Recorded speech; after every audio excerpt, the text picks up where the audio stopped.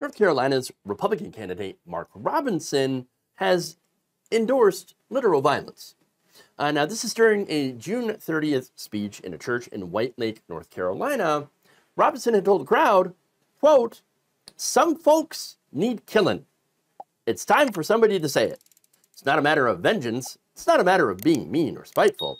It's a matter of necessity." Now, remember, this guy claims to be a religious, Christian nationalism, whatever. What's one of the Bible commandments? Thou shalt not kill. But hey, apparently he's going to completely ignore that one and say, oh, well, some folks need killing. So who is he talking about? First off, well, according to the New Republic's Greg Sargent, those who need killing, according to Robinson, include wicked people, as well as socialists and communists. Yeah, okay, yes. There you go. Pink-haired communists. That's it. I'm not, hey, look, I'm not being mean or spiteful, but if you think that workers should own the means of production, then you need to be killed. That's literally what he's saying right there. I mean, wow. But hey, I suppose we should take comfort in the fact that he's not being mean or spiteful. This is a necessity. Who talks like this? Who says this? This kind of guy. Now, who else is wicked, according to this insane person? Well, the LGBTQ community. He has likened gay homosexuality to pedophilia. That's not the same thing. And of course, hates trans women. Of course. How can he not see that he is being the wicked one here? I mean, calling for the deaths of people who believe differently than you and are just trying to live their lives? Wicked. That guy's wicked. That guy is evil. And he just doesn't see it. Now, in addition to these statements, Robinson did some Holocaust denial, of course, said women shouldn't have been given the right to vote, of course, and endorsed a birther conspiracy about the former president Obama, of course, as well as the conspiracy theory that I've seen for a long time now, that former First Lady Michelle Obama is actually a man. I mean, it's ridiculous, right? And of course, posted memes mocking and denying the brutal and violent assault that happened on Nancy Pelosi's husband, Paul Pelosi. So, again, the guy who attacked Paul Pelosi is like, yeah, I was waiting for Nancy. He admitted it and admitted everything. And yet, whatever, right? This guy checks off all the disgusting, violent MAGA boxes. Now, Sargent adds, his latest rant is another example of yet an ugly game widely played in the MAGA right. One supercharged by Donald Trump. It entails hinting that right-wing political violence is necessary and justified because a ubiquitous, all-seeing, all-powerful leftist threat. So, look, there are about a third of Republicans that are open to violence. They're saying, yes, we may need to use violence to take our country back. Wow. Now, Sargent adds, one that is pure invention is already supposedly attacking and persecuting conservatives on a mass scale. Now, I love this idea of the all-powerful leftist threat because it's so comically absurd, okay?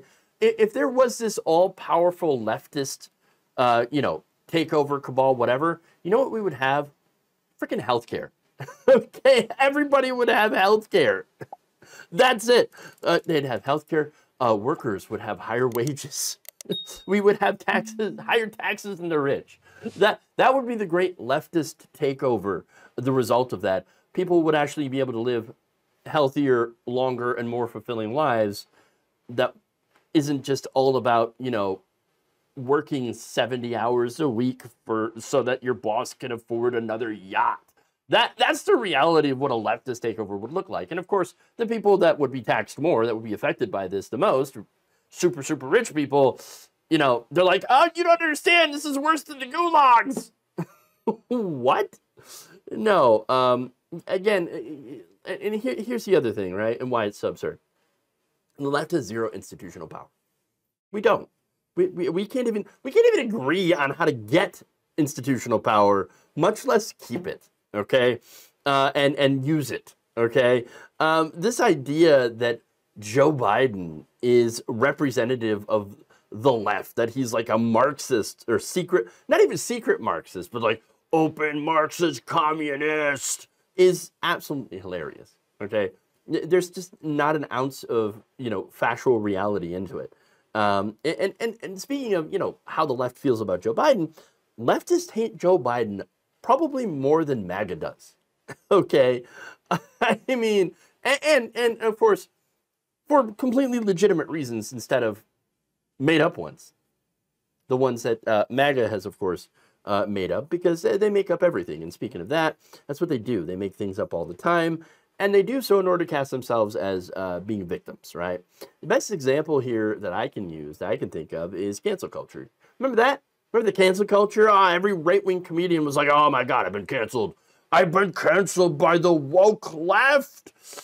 Yes, the woker. They have come for me and they have taken everything from me. And now go watch my 14 specials on Netflix after getting paid millions and millions of dollars to make them. That's the reality. Okay, it's a grift as old as time. That said, this guy, this is more dangerous than just the grift. Okay, the grift is one thing. You're making money by just for lying and making things up. But this guy's actually advocating for violence. And they have done so well, the right has done so well at creating this leftist boogeyman, that some people actually believe that it's real. And they're arming themselves against it. like any day now, like they think that jackbooted trans, armed, leftists are going to bust through their door, take their God, and then trans them. I mean, it's not nowhere close to the reality. You know what trans people want to do? They want to live. Okay, that's it. They want to live, and they want to be themselves. That's the trans agenda. Wow, amazing, right? What a dangerous thing. Oh my God. Now, of course, here's the thing. Others take advantage of this pathology on the right wing. They take advantage of the dupes who believe everything that the hosts on Newsmax and Fox News tell them to, in order to do their own takeover.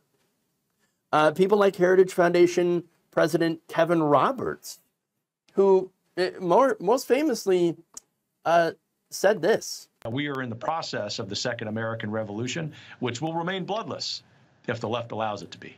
Just allow us our fascist takeover without any resistance, and we won't murder you. What? Oh, but if you do resist us, by the way, then yes, we have more than enough corrupt loyalists and insane followers to come and crush you. Make no mistake, that should be considered a threat. It should be taken as a threat. Whether or not they can actually back that up or they believe it, I don't know. I do know that I hope we never, ever get ourselves in a situation to have to find out. Thank you for watching. If you enjoyed this video, please like, share, subscribe, hit the bell icon in order to get notified whenever a new video is released. And if you want to support independent, progressive media through this difficult time where it seems like everybody is shutting down, you can become a member on our YouTube page, you can become a subscriber on Facebook, or you can go to my Patreon. It's patreon.com/Jeff Waldorf. Thank you.